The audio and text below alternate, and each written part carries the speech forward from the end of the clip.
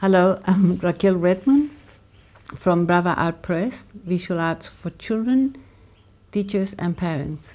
I am an artist from South America and I study art at the George Washington University in America and at Queensland College of Art in Queensland, Australia. I have done teaching art to young children like you within the classroom for 25 years and also privately in my studio. I teach art to student teachers at QUT, which is Queensland University of Technology within the School of Early Childhood. I like to teach art to children like you, and my projects are good from year prep to year 7. Today we are going to talk about printmaking.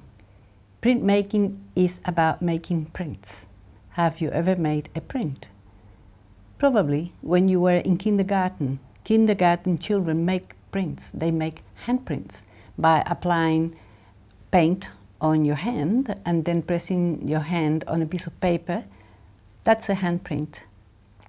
This is a video tutorial on printmaking, card printing, from the Brava Art series Visual Arts for children, teachers and parents.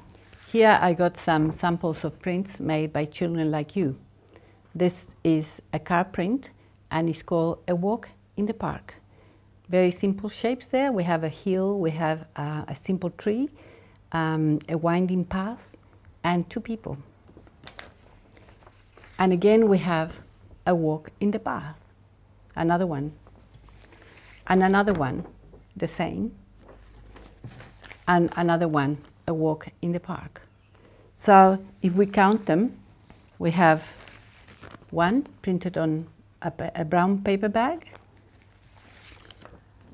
one on white paper, another one of different color on white paper, and this one has been printed on red paper.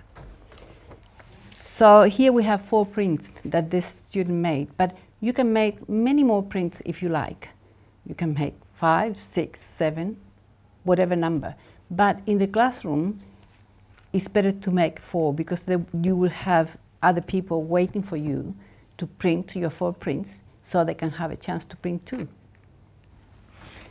Here I have more samples of prints made by children. These children are a bit older. They're probably from grade 4 to grade 7. The theme here is, you guess, the circus. So we have a nice elephant there, as you can see, and the ringmaster on the bottom is red, printed on yellow paper. Another print of the circus with the trapeze artists trying to catch each other on the air and the ringmaster on the ground trying to get everything under control. This is a horse done by a very young child. And have you noticed how the horse is made? The horse is made bit by bits. There's an oval for the body, and then the legs and the neck are done separately. There's also here a landscape with a nice hills there, so you can do something like that. There are many different themes. Here I have one print that involves only shapes. This is done by a grade 7. So if you are a grade 7 student or even a grade 6 and you want to do nice shapes, this is something really interesting for you to do. After viewing these prints, it is time for you to think, what would you like to do? You might think of the park again, or a landscape, horses, about a landscape, or just simple shapes. Now is the time to start making the card block. A card block is something like this. It's a base. It's called a straw board, where you are going to glue all your shapes. It could be also something very simple, like a piece of cardboard from a cereal box. We also need a lighter card, and it could be a color card from an old manila folder. And we need glue, scissors, and a piece of colored chalk. Next, we are going to prepare the block, the card block. So, and it's going to be looking like this at the end, with simple shapes. In this case, we have some trees and some grasses, a big block like this, or it could be a little block like this with just shapes. At your desk, you are going to start preparing your card block with the materials that we talked before, with the card, with the glue, the PVA glue, and scissors and a piece of chalk. Now, I had Sam with me today, and Sam and I are going to prepare a block. Sam is going to make some shapes, and I'm going to make some trees. So we are going to start by drawing our shapes on the piece of thin card with the chalk. So Sam, would you like to start doing some shapes, drawing some shapes there? So I'm going to draw some nice trees, very simple trees, very simple and big. Remember? Simple trees, simple shapes, big. So another one, another shape here. We're using this colored chalk because it's much better than using a pencil or a pen. And what do I do next? Cut them out. Exactly. So cut them out.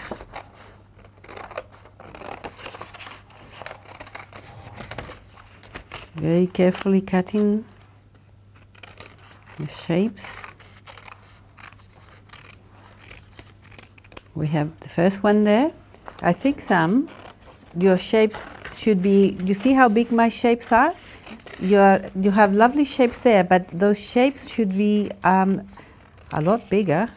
What do you think? Could you make them bigger? You can draw over or start on the other side. Yeah, that's a good idea. Start on the other side. But I'm not going to start gluing right away. I'm going to stop and wait until I do all the shapes, so I can sort of organize, think about where I want my shapes to go. It's good to give children a piece of card like this, no bigger than this size, because it's hard for them to, if you provide them with a bigger piece of card, it will be very difficult for them to manage cutting shapes. So this is a good size. Even if they have to have two pieces, it's good to have just that size.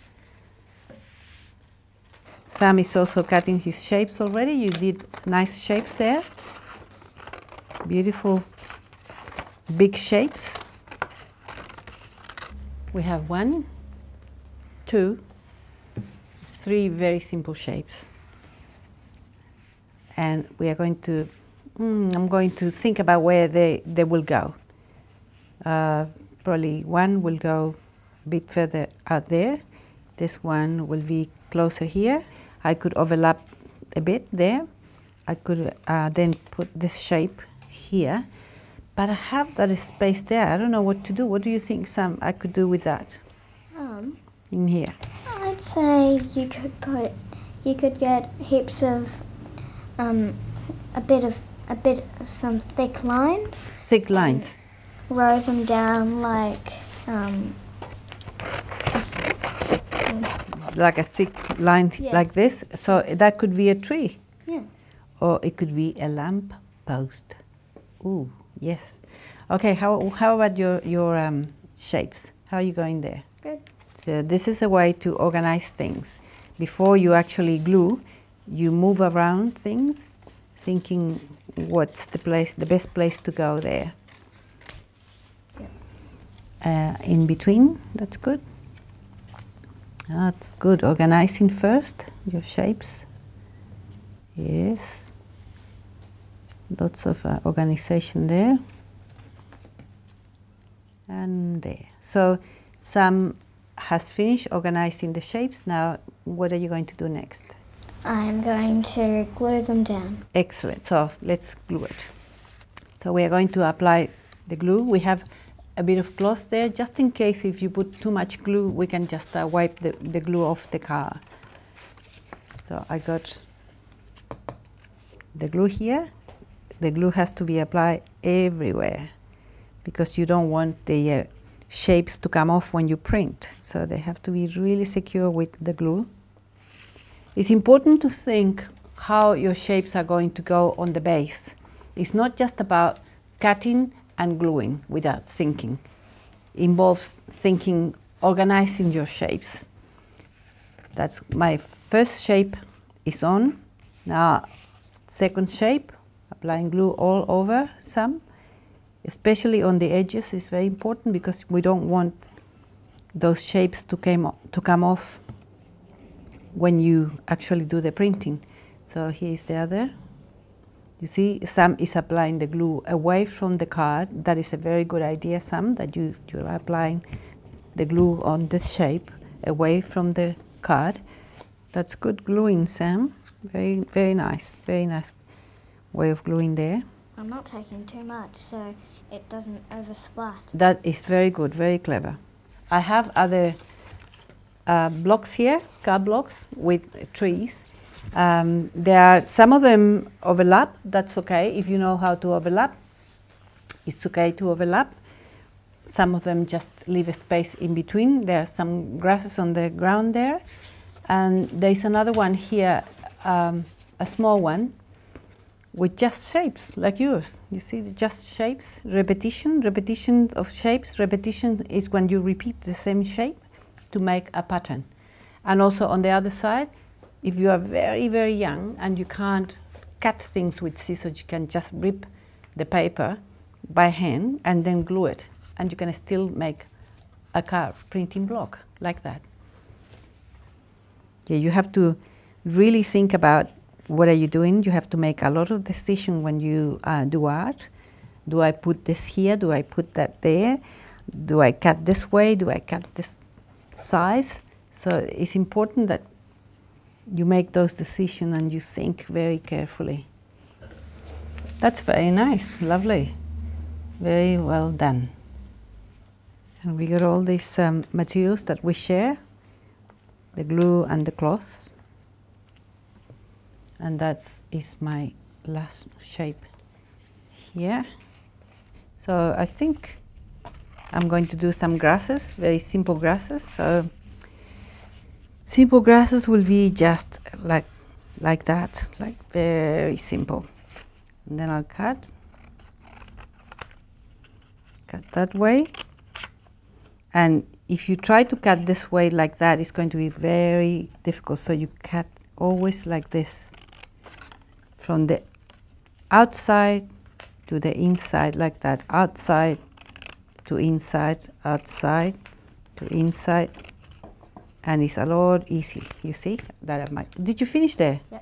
Okay, so I'll just put the grasses on, and we can, we are going to probably do the printing. The next step is to print. How do you feel about printing? Good. Are you excited about printing? Yep. I think it's pretty good. It's going to be pretty good. So would you like to show your block, card printing block? That's good. That's Sam's, and I got the other one here. After you finish your card, after you have done all the cutting and all the gluing, and it's ready, it's good to let it dry, and probably minimum overnight, or ideally a few days. And when all is dry and ready, you can start printing. Now is the time to start printing. What do you think, Sam? Would you like to do some printing? Yes, good, good. Now that the card blocks are finished here, it is important to prepare the printing area. This is the paper that we are going to use for the big card, and this is the paper that we are going to use to print the small card. So it is important to do this. Your teacher probably will have to do this before you start printing. Just what I'm doing here, I'm tracing the size of the paper that you are going to print on. So take it off, put the card sort of in the center here, and trace the size of the card. Your teacher will have to do that beforehand, so students will know that the card will go here and the paper will go right on top. The printing is the most exciting part because you can do 1, 2, or 3 or 4 prints. Here is the small size paper to print the small size card block, and your teacher, if you have a small size, will have to do this exactly the same but a different size. So that is the size of the paper that we are going to print on, and this is going to be yes, place that in the middle, trace the size of the printing card block, and we are ready for the printing area. This is called the printing area, where you mark the size of your paper, the size of the card. And we have here 2 trays. These trays are simply fish and chip trays. If your teacher doesn't have a thing like this, probably mom or dad from home could bring a couple of fish and chip trays. Now for the class of 25, you will probably need to have about 4 sets of 2. 4 sets of 2 fish and chip trays, because one will take the paint and the other one will take the card block that you are going to print. A paint shirt is very important because you have to protect your uniform. It's just the men's shirts like that, and we have cut off the sleeves and make that hole a bit bigger, so it's easy for you to wear. So you put it there, its arms through the holes, and then you are ready. This tray will take the paint, and we are going to apply the paint across here. You see what I'm applying there? It's a line. It's a line of paint, and you will see why we are going to do this paint of the line of paint. Then this is the card, and from the line of paint you are going to pull out a little bit of paint, not the whole lot. Pull out gently and then start rolling out. Let the roller to roll out. That's the job of the roller. So a bit more paint, rolling up and down, and then you are going to go to the other tray where the card is, and you're applying that paint on the block, on the card block that you prepared before, and now it's nice and dry. So you can, and also it's important to roll the other way across, so you have a good coverage. You cover everything. You cover all the corners and all the edges there.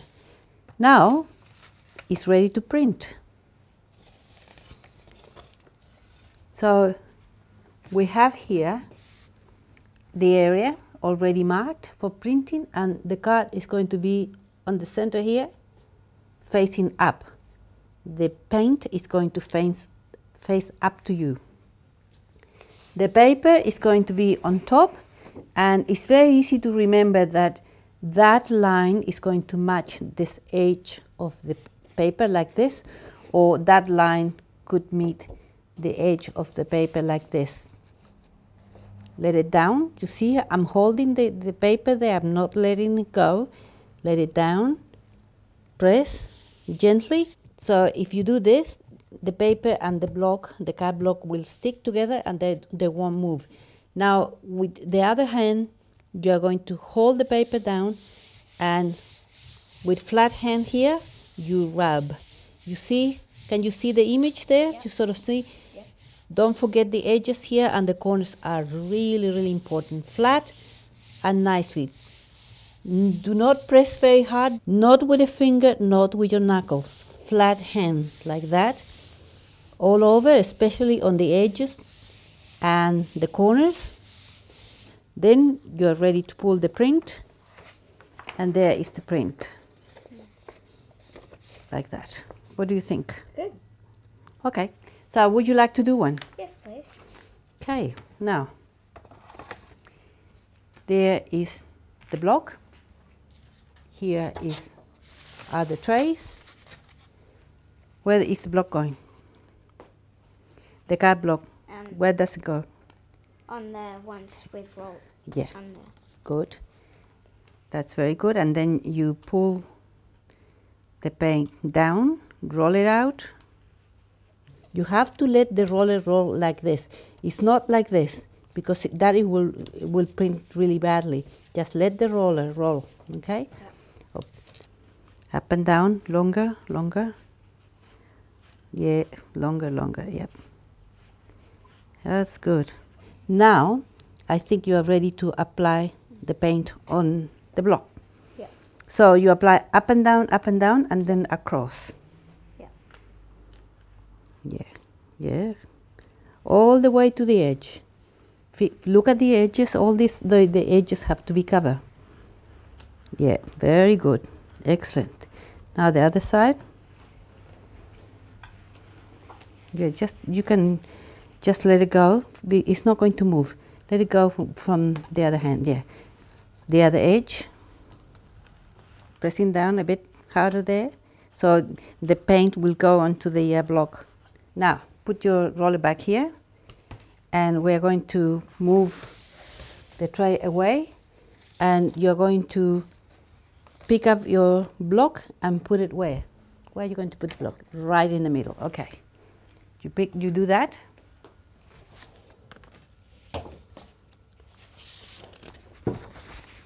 That is very good. The next one is you're going to put the papers. You see the paint is facing you this way, and you are going to put the paper facing down like this. So you are going to match that edge, that line with the edge of the paper. So match it and let it dry. Let it go like that. You put your hand like that, so they stick together. Now, with a very gentle movement, press and rub. Flat hand, don't forget, flat, always flat hand, because otherwise you get the finger marks. Yeah, if you do fingers, you get lines, and you want to do the whole lot. Flat hand all over, corners and edges are very important. Pretty good. Press a bit more. Yes. Around this area, yep. I think it's ready. You see, the moment you start seeing your shapes behind, is sort of ready. And I think you might be ready to pull the print. It's called pull the print. So you pick it up, press down. Oh, that's a lovely print. Just put it there. What a beautiful print. Beautiful. Are you happy with that? Yep. Would you like to do another one? Yes, please. What do you do then to do the second one? You use exactly the same thing. So you do exactly the same thing, but if you want to, you can do a different color on your other print. A different color paper, you mean? Yeah. Okay, so you have the tray there to hold the card and the tray that holds the paint.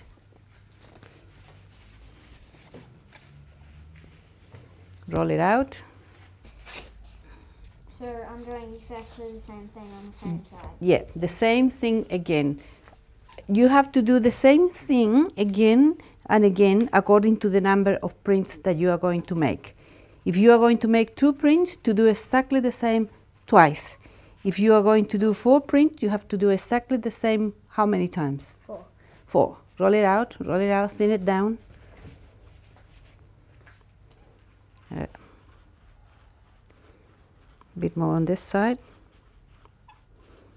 Yeah, I think you have enough now to print. Yeah, okay. Pick up your card block in the middle, and we are going to use another color. What do you think? Yellow.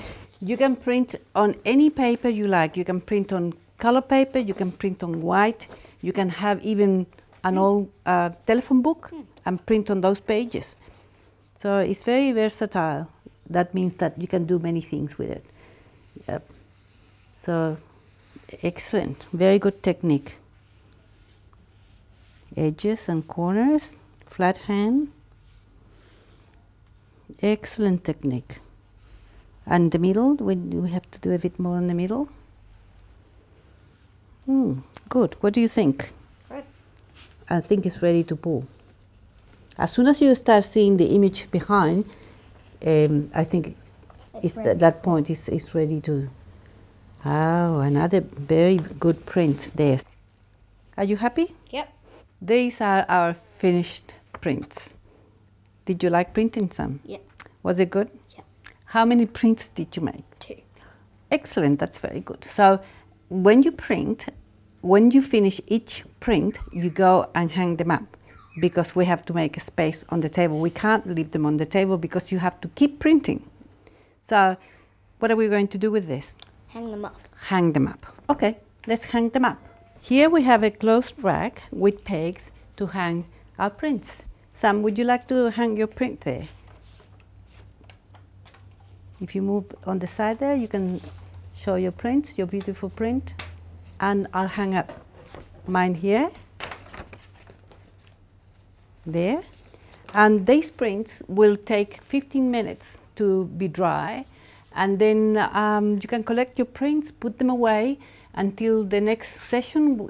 Perhaps your teacher might like to display the prints or discuss the process of printmaking with you. This has been a presentation of Brava Art Press Printmaking a video workshop. And I'd like to ask Sam a couple of questions. What did you learn, Sam? I learned that you can put other shapes together and make patterns, and how you can roll paint to print things other than just using a printing machine. Excellent, that's very good. And did you enjoy the experience? Yes. Would you do it again? Yeah. Probably another day? Yeah. So you can take that is your blog, your CAD blog, and do it again another time. Okay. Thank you, Sam.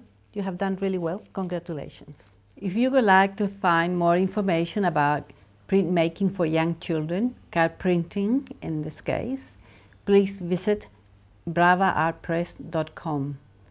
Thank you for your attention and happy printing.